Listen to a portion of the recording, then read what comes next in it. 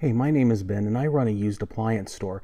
And one of the things that we deal with quite a bit in our business from customers is telling us that their dryer is heating, but it's not actually drying the clothes. And if your dryer is not drying the clothes, you have a potential disaster on your hands. And you want to get it taken care of as soon as possible. And even though this video is about a Samsung dryer, this really pertains to any brand, any make, any model, because the concepts are universal.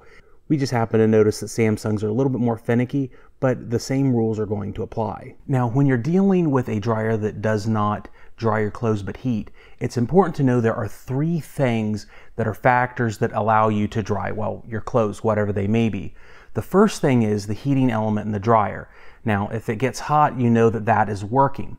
The second thing that involves a dryer actually drying your clothes is the baffle or tumbling motion of the drum of the unit. And now in most cases, if the dryer doesn't tumble, it's simply not going to operate or run at all. Most have safety switches to prevent even operation. So let's assume that your dryer tumbles.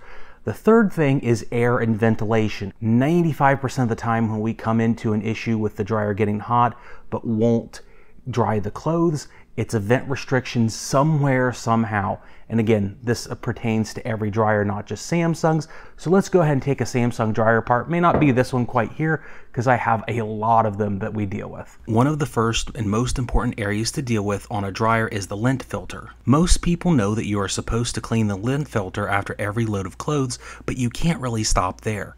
You want to clean the inside compartment every month or two. One way to do this is to use a condenser brush to break up any caked on lint in the dryer and remove it. Another even better way is to use a lint attachment on a vacuum cleaner to suck up the lint. The blower housing can contain a criminal amount of lint and dust that can obstruct the hot, moist air from leaving the dryer appropriately. Next, let's take a look at how hot water runs on this filter, as it's a very important point to clean the filter properly. You're going to notice first that there's some pooling on the filter for water, and it's not draining straight through the filter. This is a visual representation of what happens to your dryer's airflow just the same. As water pools, it means that it's not venting efficiently or effectively, despite the fact this filter looks visually clean. Let's speed up running the hot water. Do you see the difference between here and when we started? It flows much differently, and now the water is going straight through the filter easily, and this is how it should always be. Another big offender is the vent hose itself. How is it routed behind your dryer? This is one at a family member's house, and it's lucky that it's running okay. If it is kinked up, it will restrict air and leave areas of the lint that it could possibly build up and not blow and vent properly outside. Speaking of outside though, this one vent housing is totally destroyed on the outside of the house. Critters and other things could get inside the vent tube and cause all sorts of problems. There's also an incredible amount of dust in the tube. You can use a condenser brush to remove some of the dirt, but really you want to use a full-fledged dryer vent cleaning kit. It's the better choice. This cheap device could save you hundreds of dollars in broken dryer fees. If you have a flexible vent, make sure to remove the kinks from it or any crushed areas.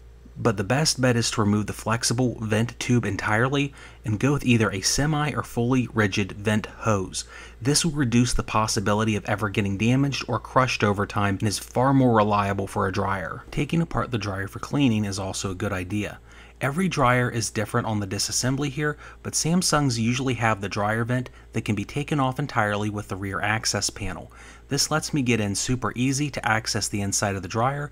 This is one that we cleaned out before the video for one of our customers, as we are going to get ready to sell it. But most dryers are going to look horrific prior to cleaning, and even if you have to do a full disassembly, it's worth it because you want to make sure that your dryer is cleaned probably every year on the inside at least. Now, if you have a dryer in a basement, you need to pay special attention because your dryer could have a greater chance of lint clogging, because any stray pieces of lint will fall down to the lowest point, and there are usually two 90-degree angles on this setup to trap lint. How bad is it really? Let's find out. I'm going to remove this dryer vent hood first to get easier access to the ductwork using a standard screwdriver because this hood is secured to the siding.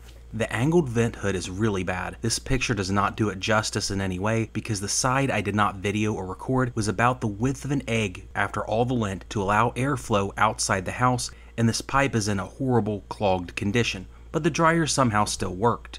To clean this out, I'm using a cordless drill and a dryer vent brush kit. This kit can handle the entire duct in length, but the 90-degree bends can get a little tricky. But wow, this pipe is really bad. However, the brush kit worked insanely well, and I have a link to this kit in the description. The top of the pipework is now in much better shape, but let's get to the basement and do some more cleaning. The dryer's lint filter is awful on this one. I decided to clean this dryer out for my family member because they were in ICU for 2 weeks with COVID, and I'm really glad they weren't here because this is a mess. In taking the dryer vent tube off, the brush kit didn't get all the way down to the end of the vent, but I assumed this was going to happen. There's an incredible amount of lint in the dryer's internal vent pipe, and I cleaned out probably a pound or nearly that just from the tubes alone downstairs.